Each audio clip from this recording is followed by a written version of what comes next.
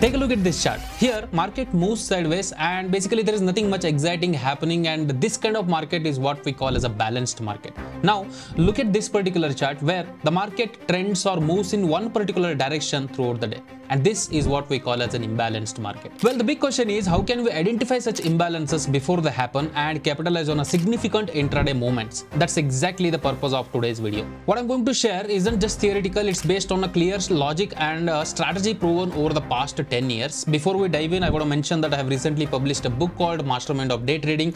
You will find the link in the description. It's available on Amazon and Flipkart, and basically it covers the core principle, rule-based principles using market profit and price action. If you are someone who is interested in intraday trading, definitely this book would be a great resource for you. So please check it out. And I'm also sharing real-time Nifty and Bank Nifty alerts to my Telegram channel. If you don't want to miss it, link is in the description. Feel free to join. So let's get started.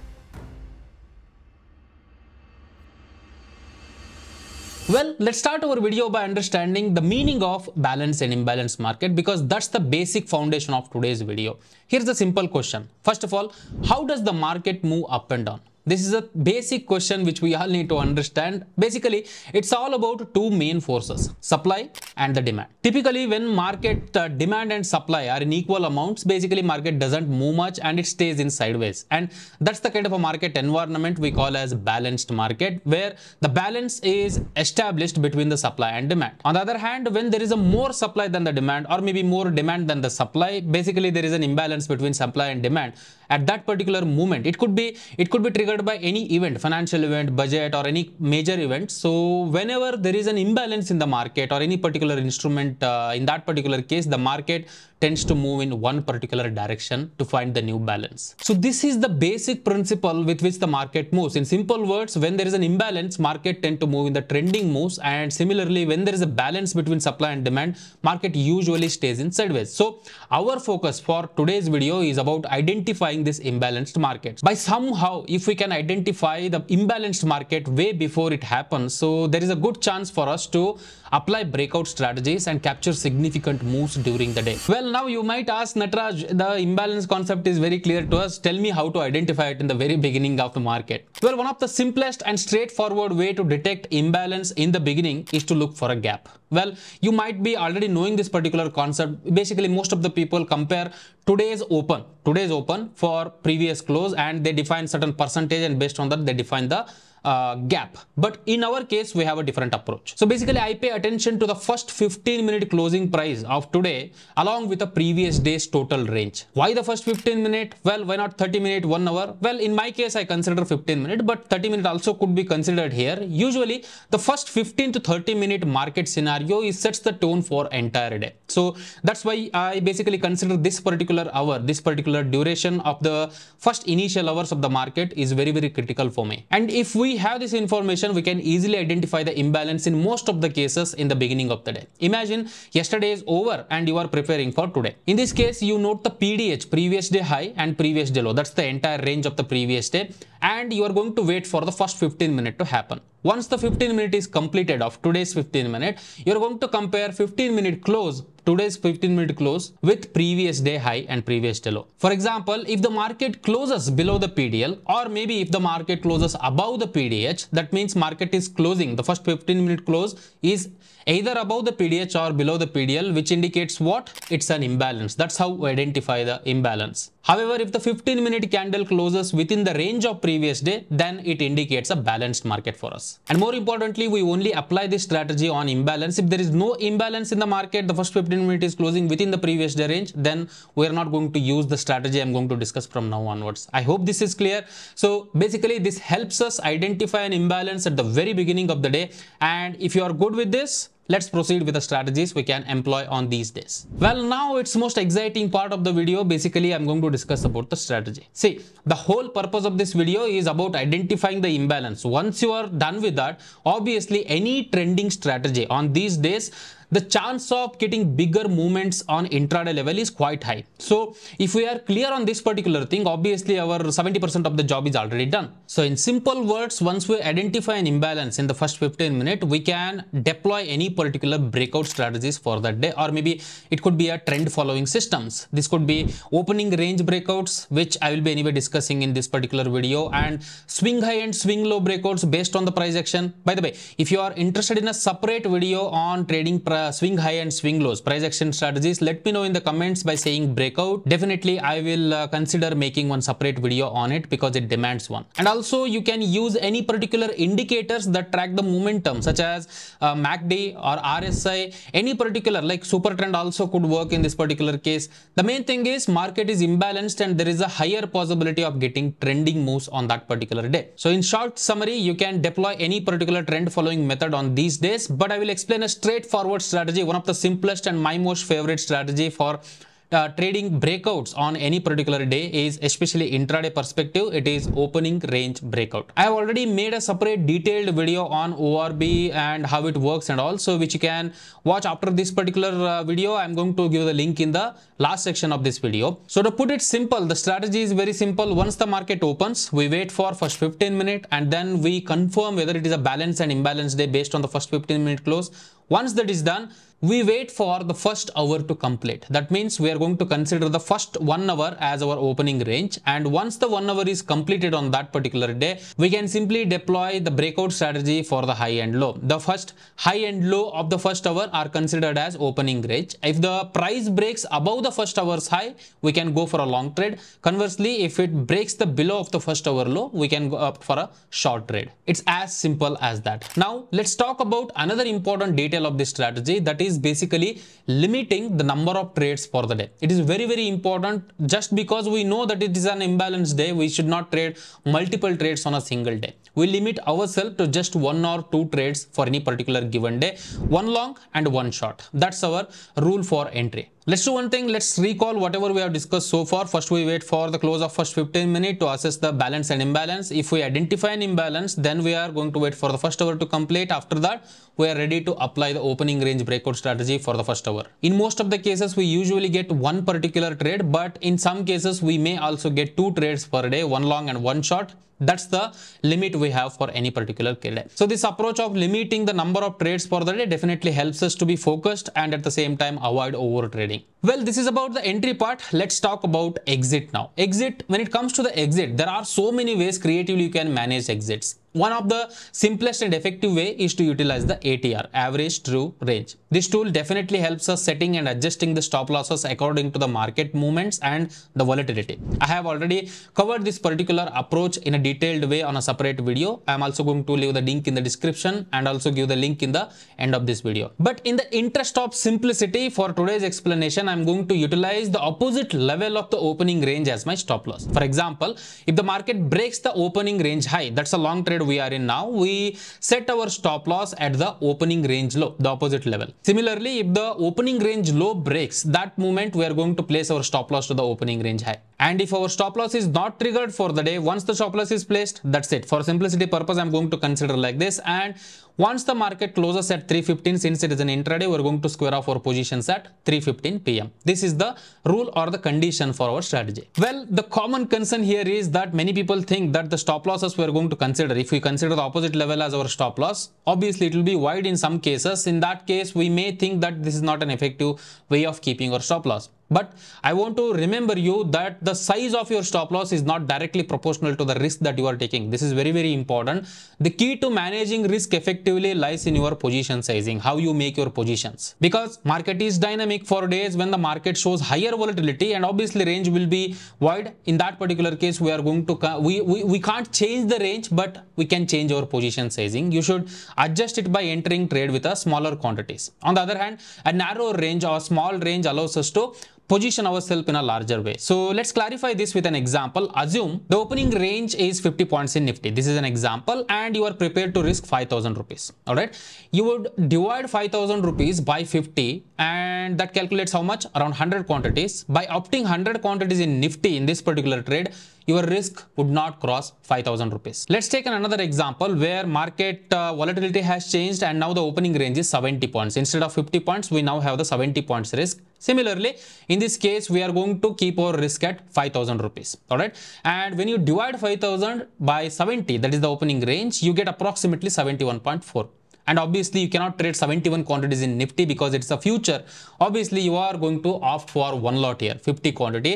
And this adjustment ensures that even with a wider range, 70 points, we do not risk more than 5,000 rupees, which is our risk limit. The critical takeaway here is that your risk level is managed through the position sizing or the quantities that you opt, not the strategy's risk. Well, this is about the exit. I hope the concepts are clear to you. Let's now move on to applying these concepts in a real world scenarios. I'm going to show you certain case studies based on these examples, and I'm also going to verify the strategy for last whatever the available data I have for Nifty and Bank Nifty. All right, what we are looking at is basically the AMI broker software. So for verification and strategy building process, I usually use this in every single process of my trading. So here I'm looking at the Nifty 15-minute chart. Okay, you can apply it on any particular time frame as long as it is an intraday system. So here the first 1 hour, for example, let's say, let's look into few examples. All right. On December 14th, right?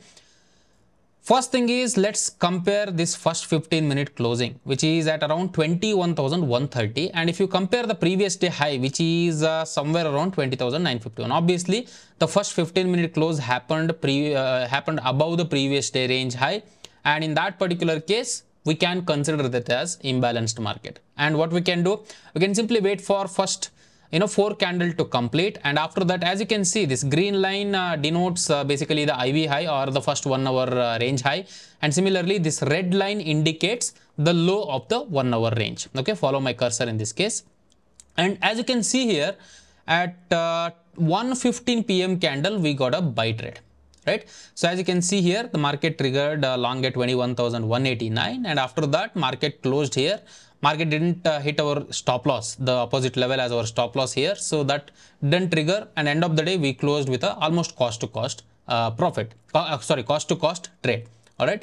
But let's look into the next day, which was also an imbalanced day because market first 15-minute close was here. Let me try to mark it. So first 15-minute close was here and the previous day high was here. All right. And in this case, obviously it's an imbalanced day. And once the imbalance is occurred, we wait for first 1 hour to complete. That is the 4th candle here. And after that, we mark high and low of the first 1 hour. And in this case, the first 1 hour high got broken here. The high got broken here. Our stop loss was at somewhere here. All right. So somewhere here, that is the low or below. And in this case, market closed here. All right. So the first trade was exited with a cost to cost kind of a loss. So, but here you can see that market almost given a profits of around 127 points of profit. So last long trade was around 16-point loss. Now it's around 127 points. This is the beauty of the strategy. Basically, see, any particular strategy, it's not just this one. So any particular strategy, as long as it is losing less when it is losing and it is gaining more when it is winning, then it has an edge. That's exactly what we are witnessing. The main thing is that it avoids over trading, because as you can see here, on this day, market closed within the previous. The first 15-minute was here. Let me mark that. First 15-minute closed here. All right. And which was within the previous day range. And that we can consider as a balanced market. And as you can see here, how beautifully market, traded sideways. This is the kind of, context we have in here. Similarly, the next day also, market closed within the previous, the first 15-minute closed within the previous day range. Again, we got kind of a sideways momentum. Kind of a mean reversion strategies and non-directional strategies you can deploy on balanced day structures. All right. Let's look into the next trade. As you can see here, give me a moment. Yeah, this is a very good day. This was a very good day on December 20th. As you can see, it was an imbalanced market. 15-minute closed above the previous day high. All right. And after that, we waited for first 1 hour and we marked 2 levels and we got a short trigger because ORB low was triggered at this candle. You can follow my cursor. At 11:30 a.m. it was triggered. Obviously, you can see that in this particular case, it turned out to be a very big trending day, and it captured around 382 points in Nifty on one single day. So this is a kind of possibilities we have when market opens imbalances. All right. Similarly, on the next immediate day, we have an imbalance. All right. So market closed here below the previous day low, and we consider this as an imbalance day. We waited for first hour, and after that we applied simple ORB. High got broken at this candle. You can see here, it was around 21,138 level, and after that market closed here. Right, so around 119 points of profits on the next immediate day.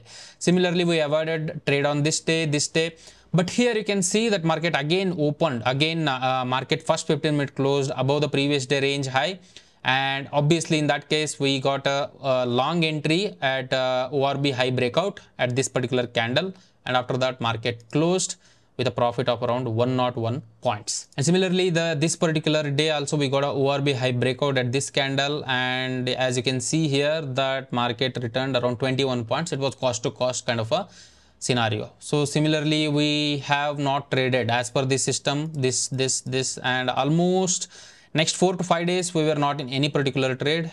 In this case also, market initially moved in our favor, around 55 points was in our favor, but since for simplicity purpose, if you would have trailed this particular trade with maybe ATR and all, you would have exited with small profits in this particular trade, but here it exited with a 16 points of loss. See, as you can see here that as the days progresses, it is very clear that it is losing less when it is losing. Similarly, it is gaining more when it is gaining. So strategy has a clear edge. Let's look into some bank Nifty examples. So let's add bank Nifty. As you can see here, let's look into the next example. So here market exited with around 26 points of profits. Now we are looking into bank Nifty, again 15-minute candles. Here also it exited. In this particular case, market closed, the first 15-minute closed above the previous day range high, and it was an imbalance, and we got a ORB high breakout at this candle. At the end of the day, it exited with a profit of around 19 points, cost to cost of profits. But now look into this example. This is very important, and this particular case, market moved aggressively in our favor, and we captured around 412 points of profits in this single trade alone. Next trade, it was a loss of how much? 224 points. But again, on the next trade, we got around 869 points. So as you can see here, even though we lost around 220 points in this trade, we captured around 869, which immediately captured all the losses we have made in the previous trades. So let's do the back testing here. In this particular case, let's do the back testing. I'm doing it on 15-minute, and if I open the parameter, as you can see here, we are entering with a touch basis. The moment high or low breaks, we are going to get into the trade. And trade limit is 2. Stop loss, it is just for a rough purpose, it's not actually active. And exit time is 15, which means at 3:15 p.m. we are going to exit the trade. With this particular parameters, let's again backtest the Nifty. And as you can see here, after deduction of slippage and everything, it has generated around 1,1119 trades in last 10 years, and it has a clear edge, and equity is in a positive edge scenario. This is the thing. Again, it's a way plain vanilla ORB strategy here that we have tried. You can include trailing methods. So there are so many creative ways to creatively trial your stop losses. As you can see in this particular case, you would have avoided this big loss. So basically, it was somewhere around 54 points of loss in Nifty. You would have avoided this if you would have trialed this particular stop loss with a bit of an aggressive mode. So basically, if you used ATR and all, obviously you would have avoided this kind of losses. So here I'm plain vanilla purpose. So for simplicity purpose, I'm going to I have considered for the opposite level as my stop loss. But however, main key important point is that whenever there is an imbalances, as you can see here, the chances of getting bigger moves is very clearly high. So that is very much visible on the chart, as you can see here in every single chart that we are seeing. See, this bigger movements and all is happening on the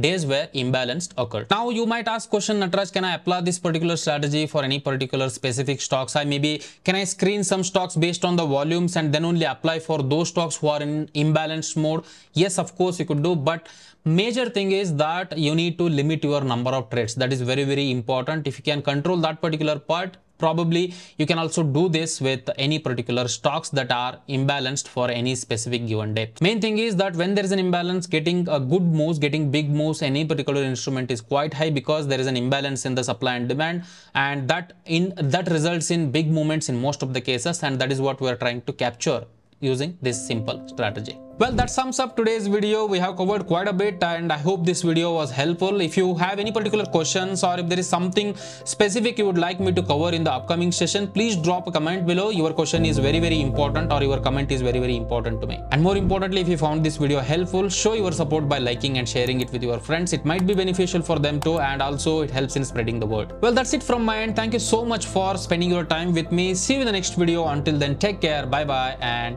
Jai Hind.